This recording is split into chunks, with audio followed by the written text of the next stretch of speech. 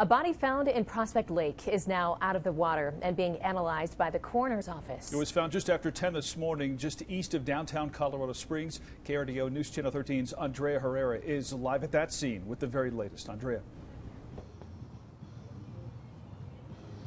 Bart, Heather, Prospect Lake is back to normal this afternoon after being covered in cop and police vehicles earlier this morning. And what we do know now, thanks to Colorado Springs Police, is that a body of a man was found inside this lake. Colorado Springs Police responded to a phone call from a resident who mentioned there was a body floating in Prospect Lake.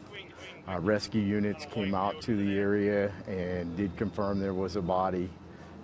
There was a recovery effort. Two witnesses say they were playing dominoes when they saw a fisherman having a hard time with his fishing rod.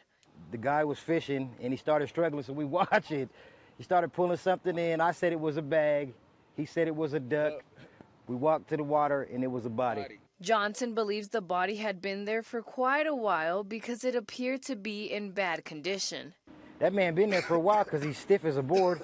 Colorado Springs Police say they are still talking to witnesses, including the fisherman who brought him out. However, Colorado Springs Police does not believe this investigation will be focused on a crime. At this time, there's no obvious signs of trauma on the body. So, once the body's recovered, we do not move it. We do not remove clothing or anything like that. So with what we can see right now, there is no obvious trauma. The crime scene is now back open to the public, but anyone with more information is asked to call police.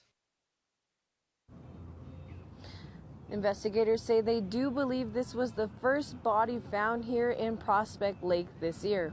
Reporting in Colorado Springs, Andrea Herrera, KRDO News Channel 13.